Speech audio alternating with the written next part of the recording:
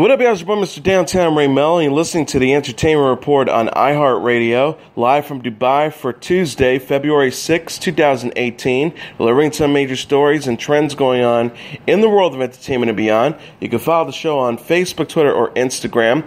Facebook.com/The Entertainment Report with Ray Melo, that's RAYMELO, on Twitter at The Enter Report, or on Instagram at The Entertainment Report. You can listen to the show anytime you want on iHeartRadio. Just go to iHeart.com or your iHeart phone app, search for The Entertainment Report, and it'll take you to the page. Alden Ehrenreich portrays a young Han Solo who dreams of becoming the best pilot in the galaxy in the first teaser trailer for Solo, a Star Wars story. The clip, released Monday on Good Morning America, dives into the iconic Star Wars character's past as he, alongside Chewbacca, joins a team put together by Woody Harrelson for a special job that includes Emilia Clarke, Tandy Newton, and Donald Glover as Lando Calrissian. Ehrenreich says, "I've been running scams on the street since I was 10, taking on the role made famous by Harrison Ford, who says about his past." The trailer also includes Ehrenreich and his team navigate through a slew of tentacles and enemy ships while piloting the Millennium Falcon. Ehrenreich says, "I thought we were in trouble there for a second, but it's fine," before winking following a close call. Solo, a Star Wars story, is directed by Ron Howard, who took over the directing duties in June in place of filmmakers Phil Lord and Christopher Miller, who were booted off the project over different creative visions. The film is set to hit theaters on May 25th. Tom Cruise is back as Ethan Hunt in the first trailer for Paramount's upcoming sixth entry in their long-running action series Mission Impossible Fallout. The clip, first released during the Super Bowl but then expanded online with the longer runtime, features Cruise face dire consequences from an IMF mission gone wrong, including a standoff with a returning Rebecca Ferguson. Cruise's allies consist of franchise stars Simon Pegg, Ving Rhames, and Alec Baldwin, also returning, along with new characters played by Angela Bassett and Superman star Henry Cavill. The trailer includes looks at the film's numerous action scenes, which includes Cruise dangling outside a helicopter followed by a chase, and the actor getting involved in a destructive bathroom brawl that also includes Cavill. Fallout from Mission Impossible's rogue Nation helmer Christopher McQuarrie is set to arrive in theaters on July 27th. Danny McBride's mysterious Dundee project was unveiled to be a commercial for Australian tourism and not a sequel to Paul Hogan's Crocodile Dundee Sunday during the Super Bowl. A new trailer for Dundee premiered during the big game and featured McBride once again as the American son of Crocodile Dundee, who teams up with Chris Hemsworth to find his missing father in the outback. As McBride and Hemsworth's journey unfolds, the eastbound and down star realizes he is not actually in a movie, but rather an ad that promotes the best Australia has to offer, including beaches and wieners. Hemsworth says to disappointed McBride, "But listen, you're the best Crocodile Dundee since Crocodile Dundee," before the commercial cuts to Hogan as the iconic film character who makes a face. McBride said to Business Insider, "It wasn't like I was looking to do a Super Bowl commercial, but I just thought the concept of this was just too funny to see what people's reaction would be like." He meant by talking about the project that led people to believe that a film sequel to Crocodile Dundee was coming. He said, "I just sat back and watched the whole thing unfold." A previous trailer for Dundee, The Son of a Legend Returns, announced the rest of the cast for the fake movie, which included Hollywood stars from Australia, such as Hugh Jackman, Margot Robbie, Isla Fisher, Ruby Rose, Liam Hemsworth, Jessica Mulboy, Luke Bracey, and Russell Crowe. Dwayne Johnson scales the world's tallest building in order to save his family in the first trailer for the upcoming action thriller Skyscraper. The clip, released on the Tonight Show Sunday night, followed by the Super Bowl, stars Johnson as a retired military veteran with a prosthetic leg who is on assignment as a security advisor inside a 200-plus story building that is housing his wife and two kids inside. A group of terrorists then suddenly attack and take over the building, along with taking Johnson's family hostage. With his family's life on the line, Johnson is seen jumping off a crane in order to begin moving through the massive structure. Johnson says to the building's owners before the action starts, "You built the tallest, most advanced building in the world, but you've wrought it with every single safety and security challenge that I cannot think of. But not only have you brought them all indoors, but you've trapped them 240 floors in the air." Skyscraper, which also stars Neve Campbell, is set to arrive in theaters on July 13th. Netflix surprised film fans by releasing the thriller The Cloverfield Paradox without advance notice on Super Bowl Sunday. Netflix tweeted, "It's here after the Philadelphia Eagles beat the New England Patriots 41-33. Directed by Julius Onah and produced by J.J. Abrams and Lindsay Weber, the movie previously known as God Particle stars Daniel Bruhl, Roger Davies, Elizabeth Debicki, Ansel Henny, Guba Patha-Ra, Chris O'Dowd, John Ortiz, David Oyelowo, and Zhang Ziyi. It follows 2008's Cloverfield and 2016's 10 Cloverfield Lane. A synopsis from the streaming service says about the latest Cloverfield installment. In the near future, a group of international astronauts on a space station are working to solve a massive energy crisis on Earth. The experimental technology aboard the station has an unexpected result, leaving the team isolated and fighting for their lives. Filmmaker Ava DuVernay and Jordan Peele celebrated on Twitter the film's debut. DuVernay tweeted, "Woman of color-led sci-fi thriller released worldwide day and date with big Netflix muscle for black director, his super producer, and POC cast. No advance press ads, thrillers, straight to the people. Game changer. Congrats to Helmer. Hashtag Julius Onah and my dear JJ Gugu David. Hashtag Cloverfield." Peele wrote in his own post, "Always here for Cloverfield. Very excited to see what Julius Onah has done." Ryan Murphy's series The Politician has found a home at Netflix. The 52-year producer's rep confirmed the streaming site gave a 2-season order to the new musical comedy, according to Variety. The publication said Netflix declined to comment. Deadline reported Netflix acquired The Politician after a week-long bidding war with Hulu, Amazon, and other top streaming companies. Netflix previously picked up Murphy's series Ratchet. The Politician is described as a 1-hour comedy featuring social comedy. The series will star Dear Evan Hansen star Ben Platt, with Barbra Streisand and Gwyneth Paltrow reportedly in negotiations to co-stars. Sources said Platt will play a wealthy man with political aspirations. The 24-year-old actor, who is expected to perform musical numbers in several episodes of the show, confirmed news of the Netflix deal Monday.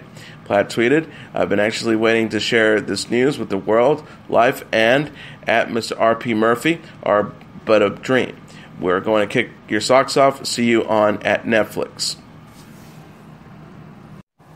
HBO released the first trailer for Season 2 of Westworld, which included confirmation that the sci-fi western will be returning on April 22nd. The clip first released during the Super Bowl, but then expanding online with the longer runtime, features star Evan Rachel Wood delivering a narration about building a new world alongside a footage of Westworld's sweeping vistas and open ranges.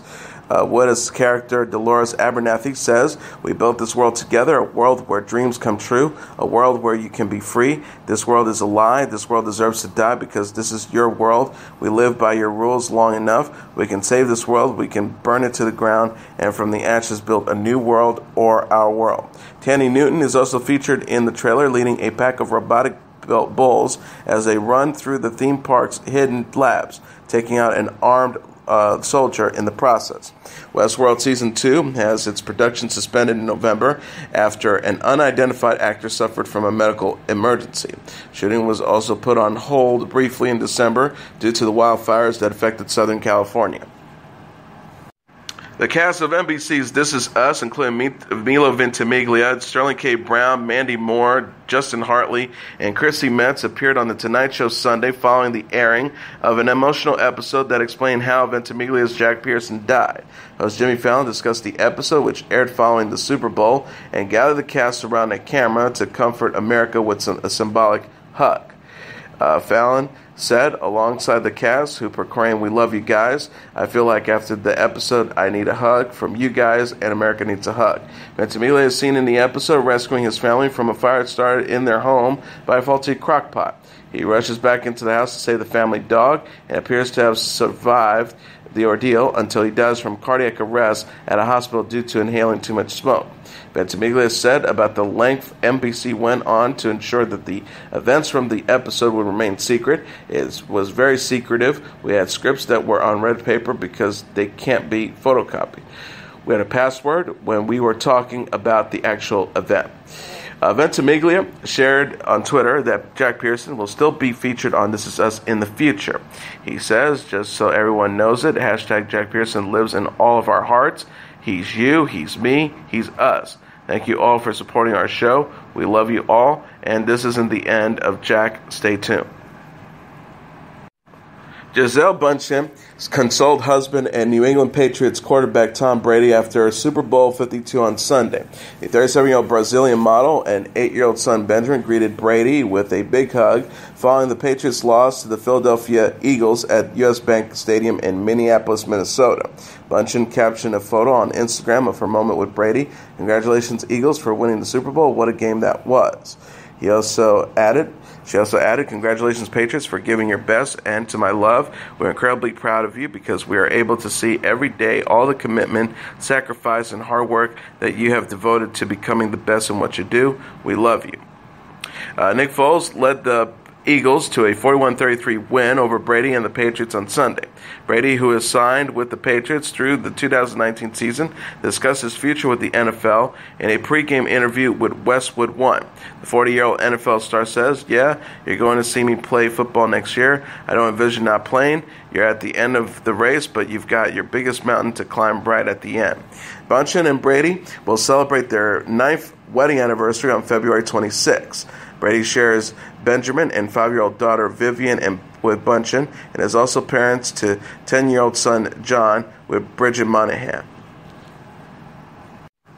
In a related story, Bradley Cooper spent Sunday animatedly cheering on the Philadelphia Eagles at Super Bowl 52. The 43-year-old actor's enthusiasm was infectious as he watched the Eagles play the New England Patriots at U.S. Bank Stadium in Minneapolis, Minnesota. Cooper was spotted clapping, pointing, and making faces as he watched the game with girlfriend Irina Shayk. The couple were seated next to Eagles owner Jeffrey Lurie and also met up with actors Miles Teller and his fiancée Kaylee Sperry. Sperry captioned a photo of the group on Instagram. The OG Eagle fans, #DiddyDiddy, at Bradley Cooper and Irina Shayk.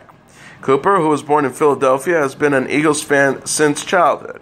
He says in an interview with the Philadelphia Inquirer in January that his late father, Charles Cooper, inspired his love for the team. The star recalled of watching the past games. "We brought the TV into the kitchen so we wouldn't miss anything." Cooper's character in the 2012 movie Silver Linings Playbook was also a Eagles fan. Cooper will next voice Rocket in Avengers Infinity War and will also star in A Star is Born with Lady Gaga. Kris Jenner shared a laugh with Chrissy Teigen after accidentally breaking the model's table at a Super Bowl party. Teigen playfully called out Jenner in a Snapchat video Sunday after the 62-year-old reality star ran into her coffee table. Teigen said, "If anyone's in the market for a slightly used table, the Chrissy Teigen actually just fell into it," said while showing the damage to the table. "It's customized." Jenner added, "This is where I did a face plant," showing a makeup stain on Teigen's couch. The television personality held an ice pack to her arm but was all smiles to the camera. Teigen and her husband, singer John Legend, hosted the party for their family and friends. The model, who said in August that she was cutting back on drinking, told her 9.6 million Twitter followers that she refrained from alcohol at the event. Teigen wrote, "This could have everything to do with the fact that I'm not drinking, but this feels very uneventful." She also added, "After the Philadelphia Eagles beat the New England Patriots, my house is so happy. Everyone is now apparently the biggest Eagles fan. I don't care, so please don't yell at me. Thank you." Jenner attended the bash the same day her daughter Kylie Jenner announced she gave birth to a baby girl February 1st. Jenner's daughter Khloe Kardashian subsequently posted a photo of herself and Kylie showing their baby bumps. Bindi Irwin says her new TV series will uphold late dad Steve Irwin's legacy. The 19-year-old Australian television personality reacted Sunday after Animal Planet promoted her family's upcoming show with footage of the crocodile hunter who died at the age of 44 in 2006 during Super Bowl 52. Bindi captioned the clip on Instagram. "My first time watching this footage was only a few days ago. I don't think I'll ever be able to describe the amount of emotion in my heart once the video ended. My dad, my superhero." She also added, "I promise to do my best to make you proud and ensure your legacy lives on forever. A new chapter in our lives has begun as we embark on this journey at Animal Planet. There's so much on the horizon. We can't wait to share our story as a family. #wildlife warriors. The footage shows an emotional Steve voice his hope to ultimately entrust his conservation efforts to Bindi and her younger brother Robert. The star said, "If there's anything in this world that would make me want to give away what I'm doing now, yes, there is."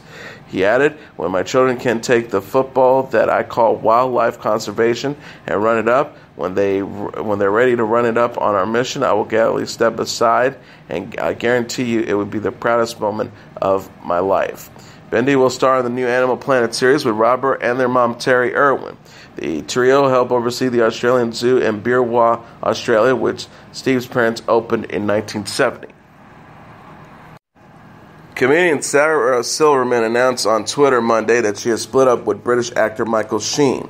Silverman tweeted, "The great Michael Sheen and I consciously uncoupled over Christmas. I mean, not over Christmas, like that wasn't the fight that ended it. No fights, we just live in different countries and it got hard. Felt we should just tell y'all so you stop asking. How's Michael? How's Sarah?"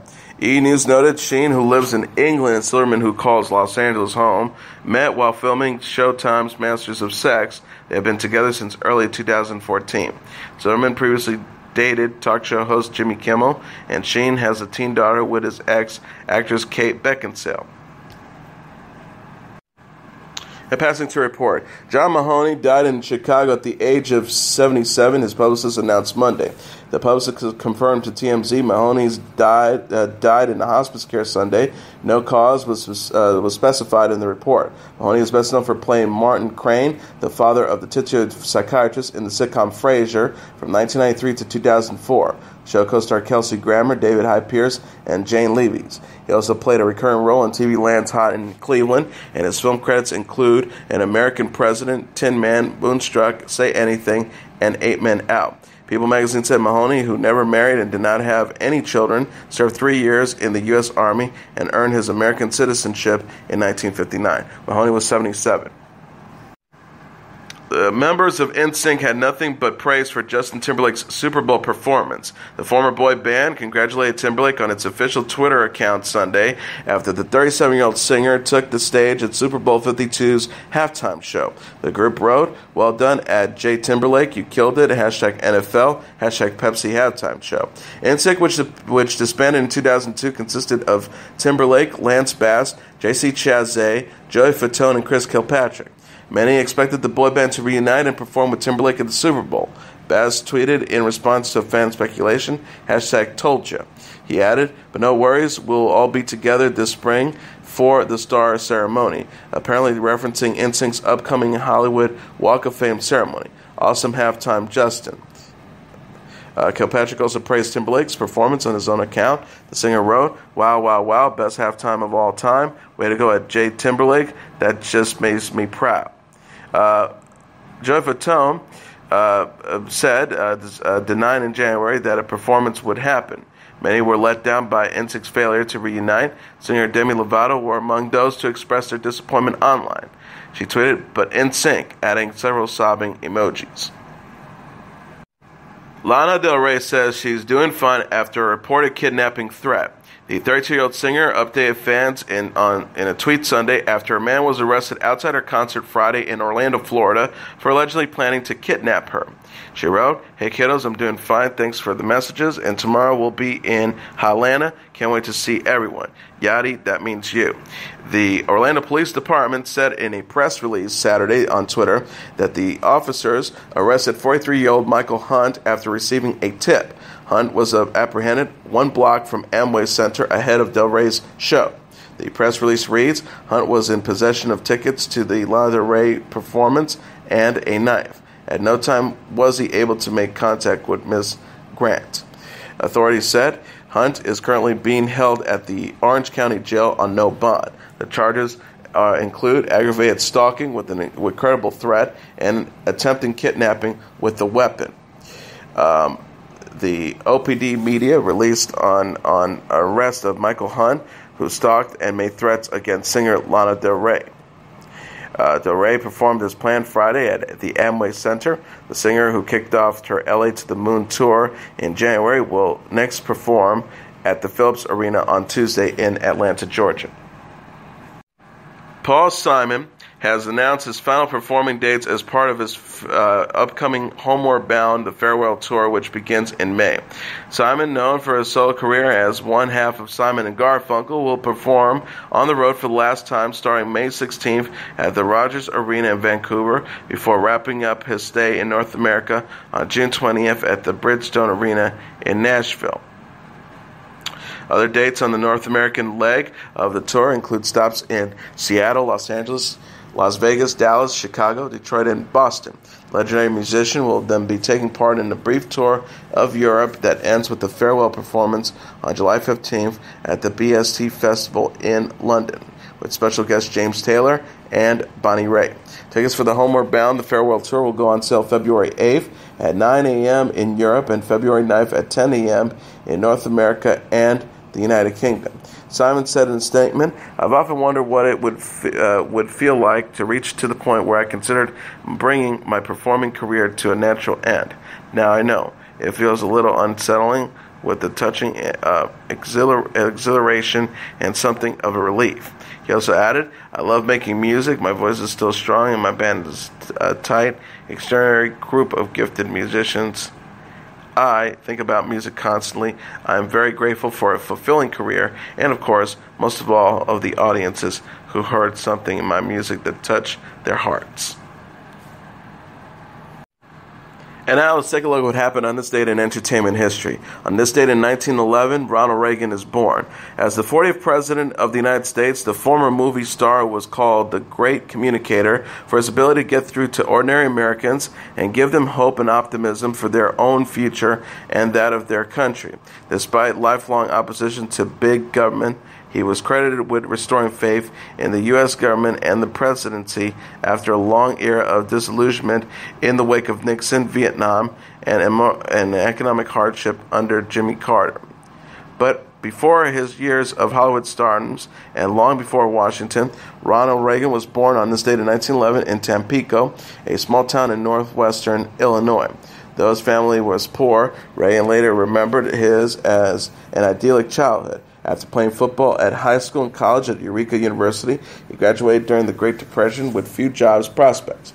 He soon began working in radio in Iowa, broadcasting for football and other sports. While on a spring training trip with the Chicago Cubs in Los Angeles, Reagan got in touch with a former colleague at WHO in Des Moines who connected him with the Hollywood agent. In 1937, Warner Brothers offered Reagan a 7-year contract starting at $200 per week. His first role was far from fresh. He played a radio reporter in the 1937 B-movie Love is on the Air, and the Hollywood Reporter called him a natural. A few years as what he later called the Errol Flynn of the B pictures, Reagan won the role that he would become known for as the football player George Gipp of Notre Dame University and Knute Rockne, All-American. The film told the story of the legendary Notre Dame coach Knute Rockne, played by Pat O'Brien, who died in a plane crash in 1931. Gipp was on the walk-on who became Rockne's star player and died of a throat infection 3 weeks after his final game. As Reagan later recounted in his memoirs, he convinced the filmmakers who wanted a taller, heavier actor for the part that he could play Gipp by showing them a picture of himself in his college form uniform. During his political career, Reagan would reprise the now immortal lines, "Win one for the Gipper," from his deathbed scene in the film. In addition to making more than 50 films, Reagan became heavily involved in the Screen Actors Guild during his years in Hollywood, serving 6 terms as president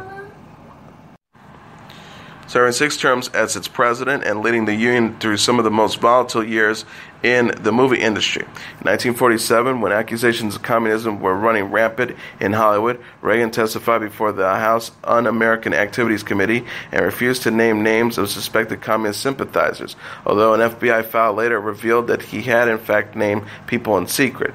Around the same time, Reagan's personal life was in turmoil. His wife, the actress Jane Wyman, divorced him in 1948. His increased involvement in the Screen Actors Guild was reportedly mentioned as a factor in in the divorce. Reagan married Nancy Davis, an actress, also in 1952. They had 2 children, Patricia and Ronald. Reagan and Wyman also had a daughter, Maureen, and adopted a son, Michael. Nancy Reagan would become her husband's closest confidant and advisor during his future political career. In the early 50s, Reagan became familiar to a much wider audience when he began hosting the television program The General Electric Theater. He also traveled to the country giving speeches at the GE company's spokesman. Though he was a registered Democrat during his years in Hollywood, he changed his political affiliation to Republican in 1962. 2 years later, Reagan made his grand entrance on the political stage with the much-publicized speech at a fundraiser for Barry Goldwater, that year's Republican presidential candidate. In Kings Row in 1941, Reagan, who had played a small-town hero whose legs are amputated, he considered his finest film and took a line from it, "Where's the Rest of Me?" from the title of his first autobiography published in 1965 before his run for governor of California. The following year, Reagan defeated the incumbent governor of California, Pat Brown, by close to 1 million votes, taking the next step onto the road to the White House. At 69, Reagan was the oldest man in the history to take office as U.S. president. His career in Hollywood, though to be a weakness at the beginning of his life in politics, turned out to be arguably one of his biggest assets. As president, he projected a comforting optimism and weathered setbacks with such success that he became known as the telephone president. His foreign policy legacy, tarnished after the Iran-Contra affair, was redeemed in the eyes of many by the end of the Cold War and the opening of relations with the Soviet Union in the late 1980s. Long-term success of his sweeping tax cuts and Reaganomics may have been debatable, but he managed to maintain his popularity throughout, leaving the White House in the hands of his loyal vice president, George H.W. Bush, in 1988 and maintaining a high approval rating. 6 years later, Reagan made the sombering announcement that he had Alzheimer's disease, which would end his public career. He died on June 5, 2004, at the age of 93. And that is your entertainment report for Tuesday, February 6, 2018. I'm your host, Mr. Downtown Ray Melo. I'll be back tomorrow to deliver some major stories and trends going on in the world of entertainment and beyond. You can follow the show on Facebook, Twitter, or Instagram. Facebook.com/The Entertainment Report with Ray Melo, that's RAYMELO, on Twitter at The Enter Report, or on Instagram at The Entertainment Report. You can listen to this episode or any previous episodes of The Entertainment Report anytime you want on iHeartRadio. Just go to iHeart.com or your iHeart phone app, search for The Entertainment Report, and it'll take you to the page. Good night, and God bless you all.